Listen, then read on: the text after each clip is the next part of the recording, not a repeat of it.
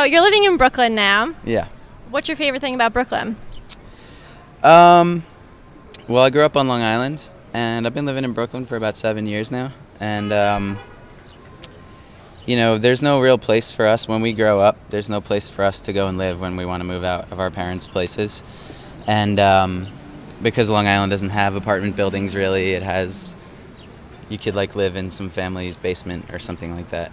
So Brooklyn or Queens or Manhattan is where we all go to start our new life and stuff. And Brooklyn's amazing just because there's tons of rad musicians, and we have such a huge community of friends and artists and musicians and DJs and graffiti artists and poets and all these people that are really creative, and we all chill really hard, and we all kind of bounce ideas off of each other and kind of made a little bit of a community for ourselves. I mean, there's a bunch of different communities there. I mean, there's obviously the whole Brooklyn indie rock scene with TV on the radio and, you know, Yay Sayer and all these MGMT and stuff. But we have our own little community of more kids that grew up on hardcore music and punk music that are playing, you know, what we all play now. And it's just a solid community of people to kind of, you know, get influenced by and to influence and to be like, yeah, maybe you should do this, and oh, what do you think about this? And I don't know, it's a musical environment. Is there? I should have just said it's a musical environment and say. I think I got it. Is there anybody specific that we should be checking out? Really underground people?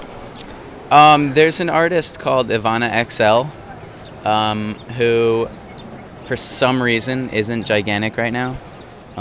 She definitely has a Cat Power, Regina Spektor. Not really though. She has her own thing going on, and she's really rad. Our like brother band, who is our brother band, but they're nothing like us. They play like doom metal, but they're really good and they blow everyone away, and they're doing quite well for themselves. They're called Hull. Who else is in Brooklyn that's fucking doing shit? There's a band also called Money Paper Hearts that is another one of our like brother bands, and they do really good work, and they kind of are more like maybe a Jawbreaker, Misfits, Social D type experience. I would say Gym Class Heroes because that's also our New York City boys, but I think everyone pretty much knows about them. I think so. Well, but they're also part of our peers and people that we, you know, collaborate with. You know. Since you're so tall, I am eye level with this necklace. I have to ask. I'm noticing that the camera's going doosh, doosh, doosh, doosh. This is I could big up another one of our artist friends. This is made by a girl called Vera.